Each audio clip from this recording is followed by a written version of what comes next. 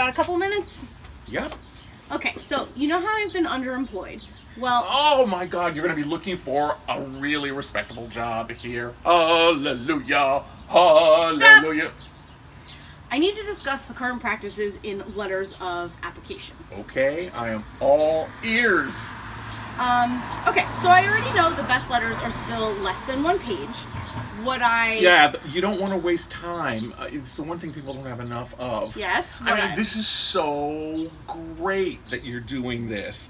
You know, short, sweet, catchy. That's definitely the way to go. I knew you'd be enthusiastic. I really am. You know, you have a sweet job, but it just has a lousy salary with it.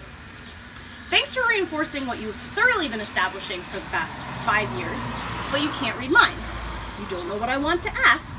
You taught me the only way to find out what somebody is saying is to hush up and listen. Is this still good communication? Shake, don't speak? Okay, if I let you go, will you be good by being quiet? Okay, but you're not going to be talking inside your head, are you? Okay, so let's breathe. Okay, so here's what I want to know. The job description indicates I can reply by either email or snail mail. And so with your most current knowledge, which one of those methods is better? That's it? That would be it. That's easy. Both.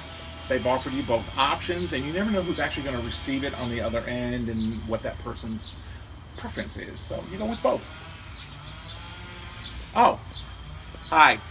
Thanks for checking out the ILA. The tip, obviously, this time around is sometimes you got to be quiet to give the other party auditory space to get that message in entirely.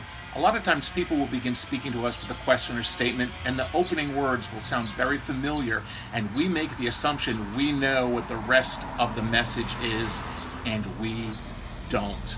So you got to close the mouth, you got to stop the voice in your head, and totally focus. So it's actually time-wise much more efficient. So thanks for looking in at the International Listening Association, and see you around for the next tip too.